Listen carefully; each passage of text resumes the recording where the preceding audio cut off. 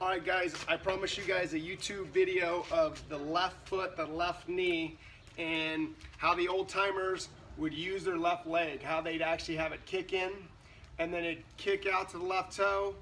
It'd actually go around the outside left 3 toes, then they'd slam it, okay? And so the cool thing about that is the foot goes up like this and it goes around the outside 3 toes, then it slams.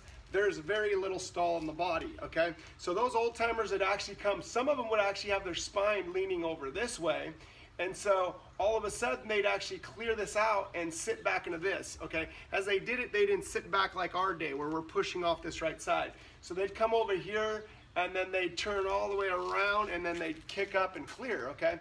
So that's another reason. They also turned really early too, got it across the line, sat back into the right. That's how they shallowed it out so nicely too.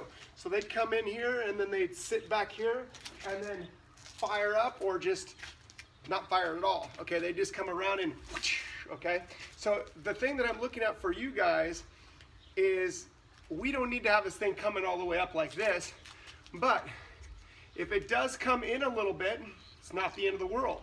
This pelvis is dropping, all this is going, most people end up starting to slide here. So let's take that slide out. How do we take that slide up? We have a little stand up in the backswing. That'll get us up here, and then we can sit back down like that.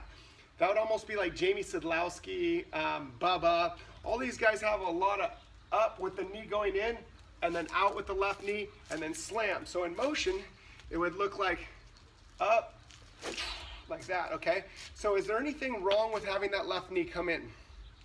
Not at all. Is there anything wrong with that foot coming in? No. For a lot of old guys, it's going to help you turn, okay? So that's a good thing. And then as you turn it around, you're actually not going to have any stall out. But when we get it down like this, and then we start sliding, then we're going to have some problems. So be careful of that.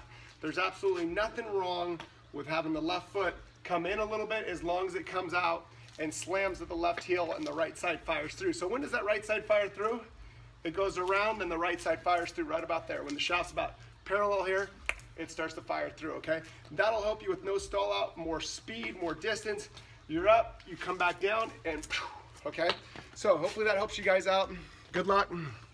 Peace out.